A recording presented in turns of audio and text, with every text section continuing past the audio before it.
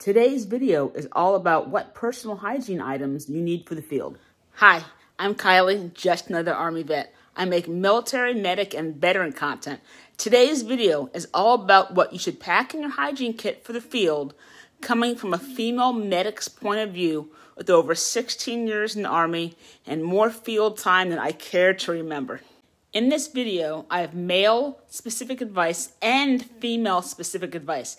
Now, when it comes to packing your kit, it will come down to wants versus needs. Do I need this? It's a necessity. Or do I want this? It's a luxury. It's also going to come down to the weather and climate, how much room you have, and how long you'll be in the field, plus the availability of shower facilities, which will be almost never. Just remember, when it comes to packing for the field, you want to pack light. You don't need the designer Vera Bradley bags. Just go for something nice and simple and durable. And I like to use a D-ring clip so I can clip it on here. And then I can clip this one onto my assault pack. It saves a lot of room being able to carry this in the outside of your assault pack. Whatever you use to deal with your hair, that's what you need to bring. Your prescription medicine, chapstick, definitely. If you're a male, you're going to need to shave in the field, so make sure you bring whatever you need for that. Shaving cream, razor. I would bring deodorant, even though it's not going to make that much of a difference. Sunblock and bug spray, yes, go ahead and bring those. Obviously, if you're out in Fort Drum in the middle of winter, you're probably not going to be dealing with bugs. So this will be situation dependent. If you have some Bandaids and Tylenol, then that's great. Sometimes it's hard to find the medics, so this will save you a trip to finding the medics or the aid station. I would say floss and nail clippers and eye drops, they're not essential, but I would say go ahead and bring them if you have room. I would bring some sort of lotion, whether it be for your hands or your face or both, just because in the winter months, it's easy to get all dry and chapped. I would go ahead and bring some sort of face wipe. If you're in the field for more than a couple days and you start using baby wipes on your face, the alcohol in it could start affecting your face negatively. So something like a face wipe would just be a little more gentle on your face. I would go ahead and bring that. Hand sanitizer, yes. Kleenex, yes. If you have the opportunity to go to a field shower, then go ahead and bring some shampoo and some body wash. This is also face wash and a washcloth. You're probably not going to get that chance, though. Just once in a while, you might be at a field site where you might be able to do that. What you could also do is you could go with your battle buddy in between two vehicles or two trees and put up a poncho and have your battle buddy be on guard. And then you could take your canteen and just pour it over you, and you could take a bird bath with some shampoo and body wash.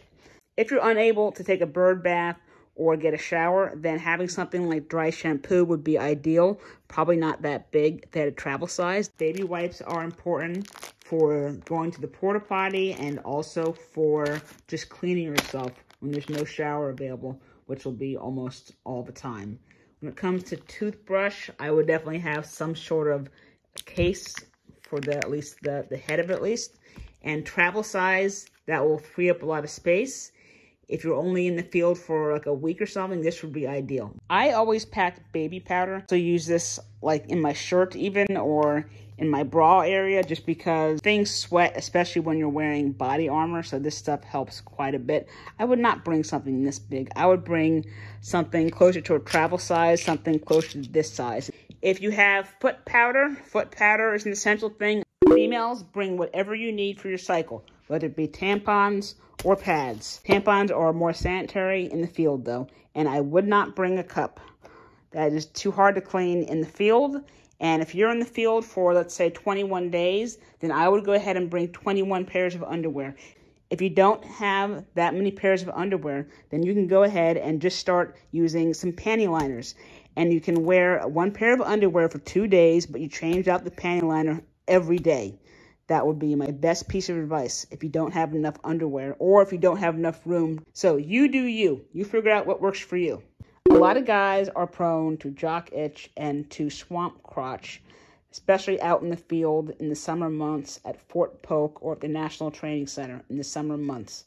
Listen, my best piece of advice is to go commando. Okay, go commando. lets you air out your junk, and it helps a lot. And if you are prone to like jock itch, if you find some tinactin or something, then go ahead and bring that. Don't rely on the medics to have this, especially if you're in a line unit. No medic is going to be carrying around something like this. Stuff that you should leave at home and not bring would be things such as contacts.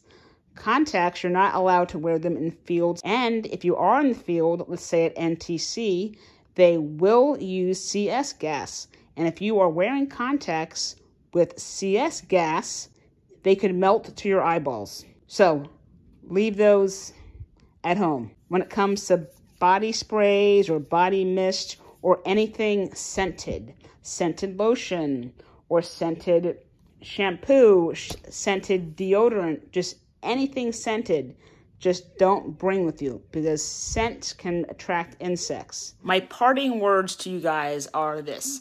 When it comes to packing for the field, just use common sense, okay? Every field exercise will be different.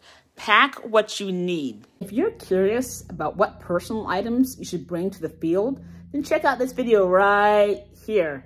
Thanks for watching. Please give this video a like. Until next time, signing out.